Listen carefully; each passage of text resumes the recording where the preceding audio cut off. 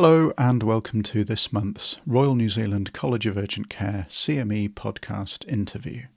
My name is Guy Melrose.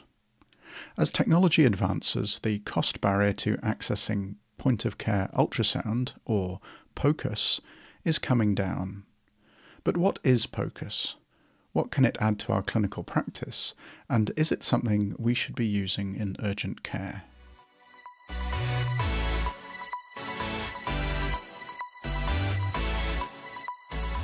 Okay, so I'd like to welcome to the Royal New Zealand College of Urgent Care's podcast Dr Kelvin Ward.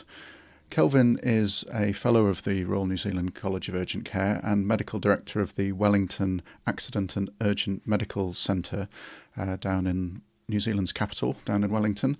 And he's going to be talking on our podcast today because of a special interest that he's developed over the last few years in Point of Care Ultrasound.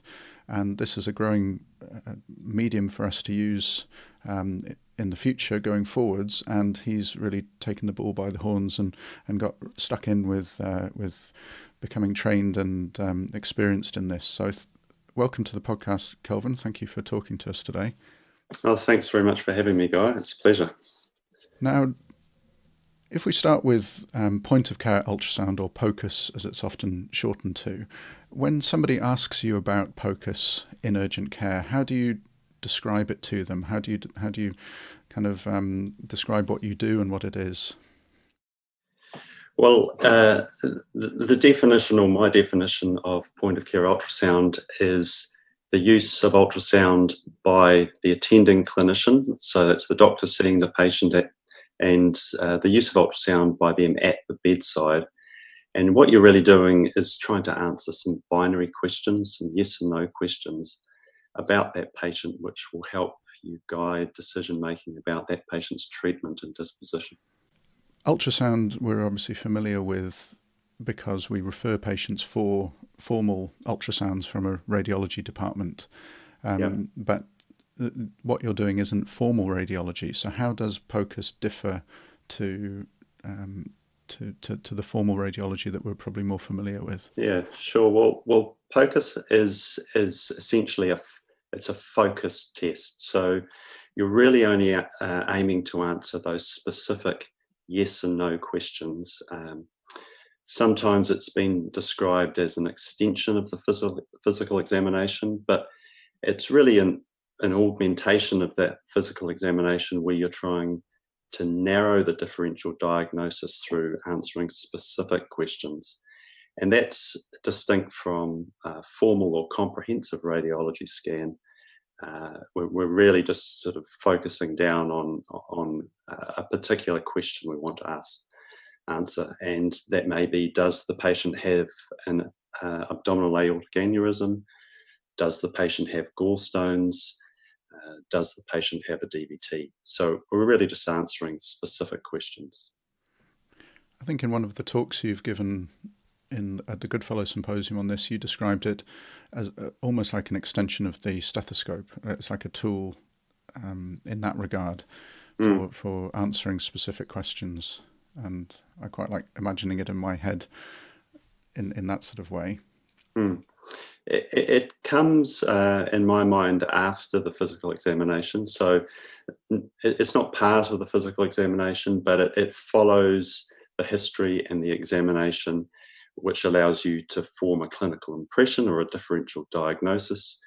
And once you form that differential diagnosis based on your clinical impression, then the use of point of care ultrasound allows you to narrow down that differential by ruling in or ruling out specific diagnoses or questions that have been raised by that differential. So how did you discover point of care ultrasound? How did you become interested in it? What was it that made you think this is something I need to do? Well, it was, I think in 2012, I arranged a CME session for the doctors who work at our clinic. Our clinic has up to 200 doctors on our roster, made up of both urgent care and general practice doctors. And we had some of the emergency physicians from the local hospital come and talk on a variety of topics. And one of those topics was by Scott Bowman, who's the Director of Emergency Ultrasound at Wellington ED, and he described how they use ultrasound in the ED. And it was really an epiphany moment for me, even though the cases were maybe those that you wouldn't typically see in the urgent care setting. I could really see how this could be so useful in my practice with helping to rule in or rule out diagnoses that were part of my differential. And so from there, the following year, I did a course that Scott runs, a 2-day course that he runs every year in Wellington, and subsequently enrolled on the Otago Point of Care Ultrasound course. That's a 1-year course run through the University of Otago. And from there, the rest is history. But prior to that talk in 2012, I don't think I'd even heard of Point of Care Ultrasound. Certainly wasn't aware of the extent it was used in the emergency department. Am I right in saying that it's now a part of emergency department training? The FACEM training now includes it as a requirement now for ED? I believe so. I believe this year it's been formalised within the requirements of the emergency medicine training within Australasia. And for a number of years, it has been a requirement for emergency medicine training in the United States. It's one of their core requirements for fellowship. So it's very much an evolving specialty, the point of care ultrasound. And indeed, if anyone listened to us talking with Dinesh Dionarain up in Everest, they were using it up there because of the flexibility of using it. The point of view of your use of it within the urgent care setting, how is it adapted to urgent care scope of practice, and what do you specifically use it for within an urgent care clinic? Sure. Well, I think it's the scope of point of care ultrasound in urgent care is very similar to the way it's used in the emergency department. The applications that I use it for are almost identical. The difference being that we see a different subset of patients. We don't see major trauma, for example, and generally the presentations in urgent care are less acute. However, the type of scans we're doing are the same, and the questions we're asking are the same. So it's used basically anywhere in the body you can use ultrasound. There's an application for it, but the common applications would be looking at the heart to answer questions about left ventricular function, to answer questions about whether there was a pericardial effusion, whether there's signs of right heart strain. We use ultrasound to look at the lungs, to rule in or out pneumothoraces, to look for pneumonia, pleural effusions. In the abdomen, we're looking at the aorta, at the gallbladder for the presence of gallstones, the kidney for presence of hydronephrosis as a marker of renal colic, early pregnancy, DVT, the list just goes on and on. So within each of those applications, there are specific binary questions that we're looking to answer. And you mentioned briefly at the beginning about the difference between formal ultrasound from a radiologist and POCUS. How confident are you that in your abilities to determine some of this pathology, given the training that you've been through? Is it, I guess my question would be, is it a safe thing for us to be doing? And the follow-up to that would be, what do the radiology departments feel about this being done in an urgent care setting? Well, it's a big topic. Point of care ultrasound has certainly been extensively studied, especially in the emergency medicine literature, and across a wide range of applications. It's been shown to be, in the hands of emergency physicians trained in point of care ultrasound, to be very sensitive and specific for a wide range of different conditions. You have to, however, understand the test that you're using and the characteristics of that test, and be able to apply it within the clinical context. and also know from experience when you're able to confidently answer the question that you're posing and when you just don't have the information available to answer that question.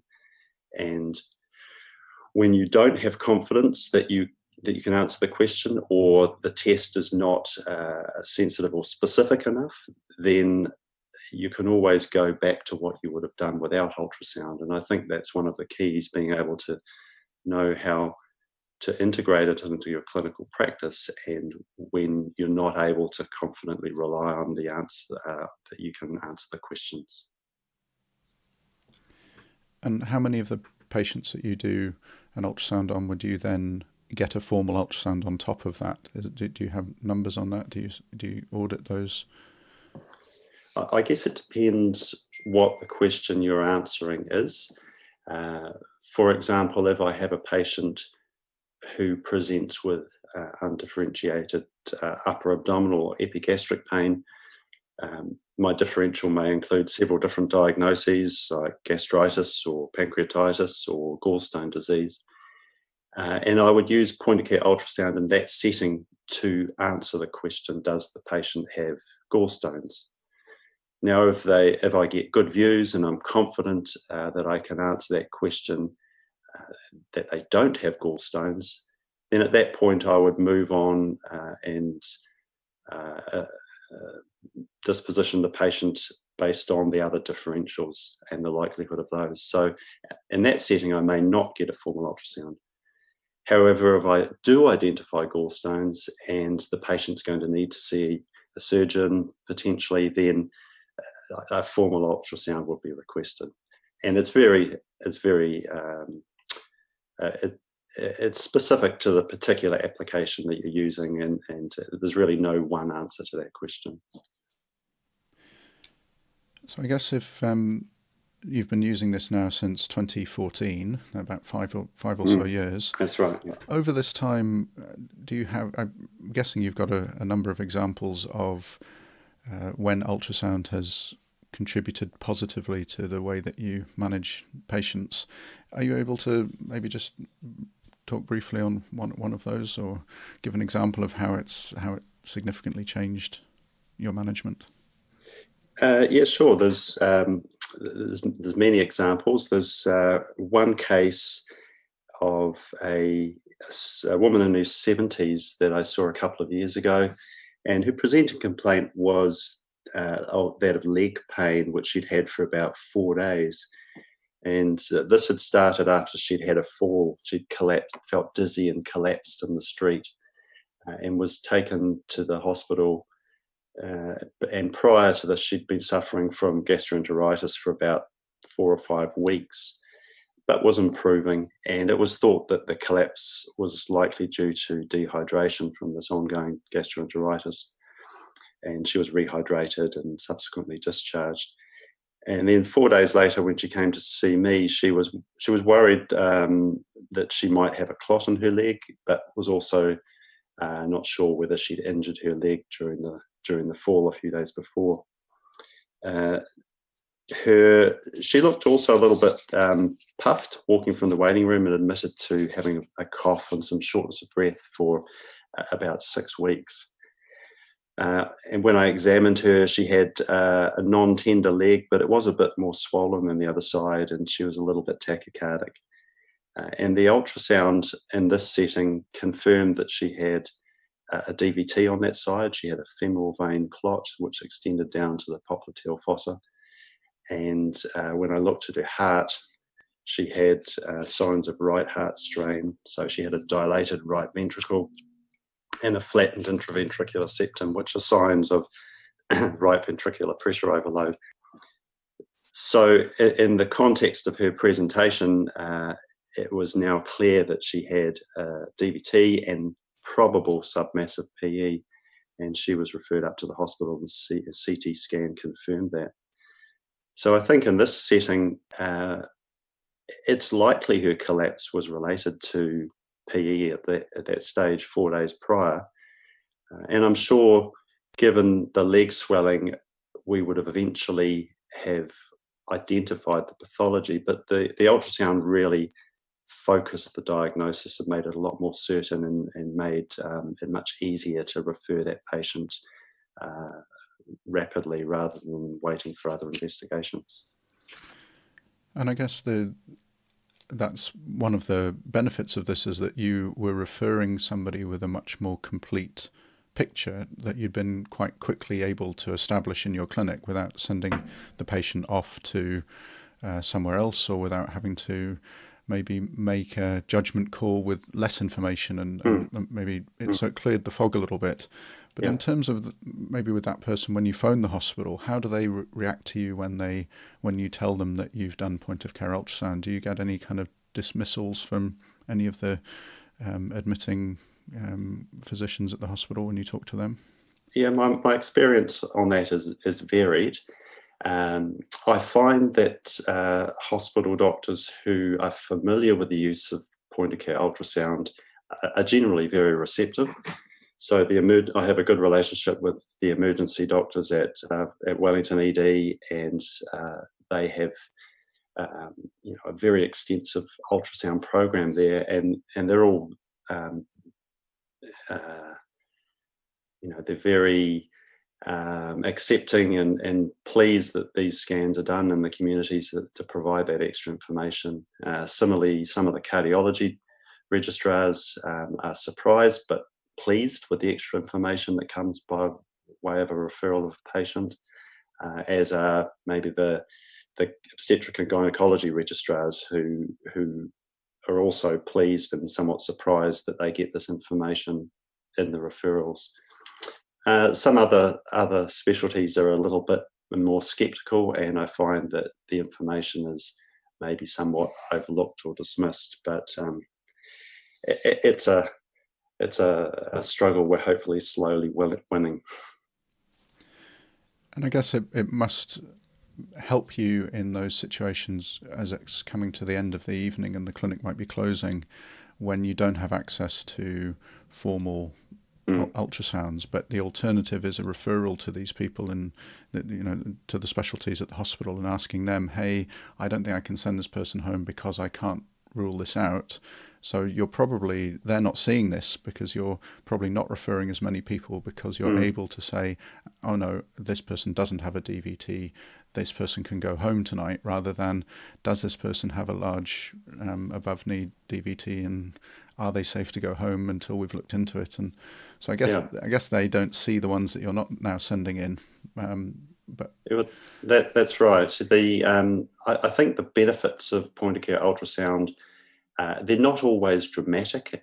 You don't always find a very dramatic diagnosis, or it doesn't always greatly shift your diagnostic focus, but the gains are often small and cumulative, but significant. For example, along the lines of what you were just describing, I saw a patient a couple of weeks ago in his 50s who presented with what sounded like renal colic, but he'd never had renal colic in the past.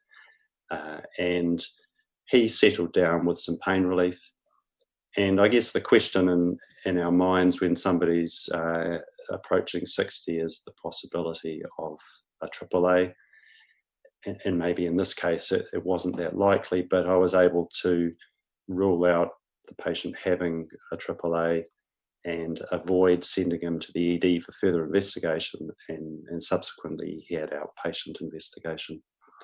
And so ultrasound can sometimes avoid the need for hospital referral. It can make hospital referral more focused or more direct. And sometimes it's as simple as really decluttering your mind in terms of differential diagnosis, and help offload some of those diagnoses that you might be worried about, which you can then focus on the other parts of your differential. And you mentioned they're not always dramatic, but you have got some dramatic cases which we are not going to spoil just now, because in subsequent podcasts you're going to do some case histories which will cover some of these. So your 5-year history of accumulating interesting cases, we will be tapping into that at a later date. But it's interesting you mentioned that patient you just had recently. We had one this very week in the clinic I work in, and it was the very same thing. Old enough to be concerned about AAAs, and this particular person got referred to the emergency department, and they did point of care ultrasound there to exclude it because we had no other way of doing it. And when the ultrasound clinics are closed and you've got that possibility that it could be that, you can't send that person home. So the difference for us was this person became an ED statistic, whereas for you it wasn't. That's right. And it has benefits both on saving work at the emergency department and also, as I mentioned before, sort of this cognitive offloading. So the diagnosis that you may be worried about if you sent that patient home it has been excluded, and so you don't have to waste mental energy worrying about that possibility. And we've mentioned ED have embraced this into their training, and it's become a feature of emergency department medicine. Do you see it becoming a feature of urgent care? Oh, absolutely. I think that this the ball's already rolling, and in New Zealand, for example, there are now at least 3 other urgent care centres that are in the process of purchasing or have purchased ultrasound equipment and are in the process of training their staff. So I think it's taken a while, but there's definitely some momentum, and I think urgent care is particularly well placed to be able to develop urgent point of care ultrasound, partly because we are a relatively small specialty. There's a relatively small number of clinics, but we see a large number of patients every year, many of whom would benefit from having these specific questions answered. And so I think it'll be relatively easy to get a wide coverage of point of care ultrasound within a short space of time, given that we've got a relatively small number of clinics. I think it's when rather than if. Now we're going to go into this in a further podcast, a little bit more depth about the training and the recertification and all the peer group stuff that you have to do, and the costs and everything involved in this. So if anybody is interested in learning more about this, you're going to talk in more depth in a further podcast. But just briefly, what for those listening now who are maybe thinking this is interesting, you've lit the little light bulb that you had lit in 2012. Where would you advise they start maybe having a look and finding out some more information to maybe satisfy that little itch that started? Yeah, sure. Well, I think once you've become aware of that point of care ultrasound is actually a thing and how it could be used in urgent care, I think one of the things that was really helpful for me was to do a short course to get a better understanding of the scope and how you go about performing it in your practice. And that doesn't necessarily mean you will have equipment in your practice to go back and use it, but it will give you a taster. I did Scott Bowman's course. There's a website called wellingtonultrasound.com, and I think he's got a course coming up later in the year in November.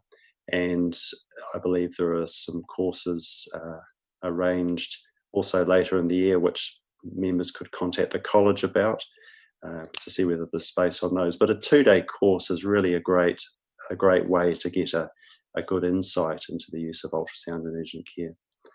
There's also a vast number of open access medical education resources on the web. There are multiple podcasts, and some of the good ones would be ultrasoundpodcast.com and 5minutesono.com are 2 good American-based emergency medicine POCUS podcasts. And so people could start there to see what it's all about. And it's also worth mentioning that people can go to urgentcareultrasound.co.nz, which is a blog that you yourself write and post cases on there, and what's fascinating is you post images, so moving images of ultrasounds, so people, to augment the case. So one thing that we'll be doing in the future is you'll be presenting some cases here in podcast form, and people will be able to see the images on your website. So they should definitely bookmark urgentcareultrasound.co.nz, and you link also there to a lot of the other things that you just mentioned. So I would just make a comment that the case we talked about before, the lady with the pulmonary embolus, if people are interested in looking at the images of that case, it's case number 4 on the website. And as you said, Guy, when we present a case in future episodes, we'll link that through to the website with the images, so that people can listen to the story and look at the images at the same time. Excellent. So I hope people have had a taster. Those of you who aren't aware of POCUS as an entity, hopefully you've had your eyes open. Those of you who have heard of it, maybe hearing Kelvin has fanned those flames a little bit more. And as I say, there will be a further podcast where we're going to go into a bit more depth about how here in New Zealand, at least, you can go into training and implementing this into your practice, including questions like how much does this equipment cost, because it's surprising how that barrier has dropped. I was very surprised when I learnt. I won't spoil it now, but it's much cheaper than you would have imagined. So thank you, Kelvin, for giving us this introduction to Point of Care Ultrasound. You're certainly at the leading edge of urgent care ultrasound here in New Zealand. So it's something that's only going to grow from here. So we'll obviously be in touch and hear more from you in future podcasts. But for now, thank you. Well, thank you very much, Guy, and I really look forward to our upcoming chats. My thanks to Kelvin for talking to our podcast. As we mentioned, there will be an extended talk covering things in a bit more depth for those of you who have had their appetite for POCUS whetted. We will look at the training requirements, the costs, equipment costs, quality assurance, and those sorts of details. Look out for it on our podcast feed in the coming weeks. We will also be having regular POCUS case histories featuring on the podcast, so we can highlight how POCUS can add to your patient management. As always, if you have any questions, comments, suggestions or corrections, email podcast@rnzcuc.org.nz. We'll be back next week with another podcast. I look forward to seeing you all then, but for now, thanks for listening.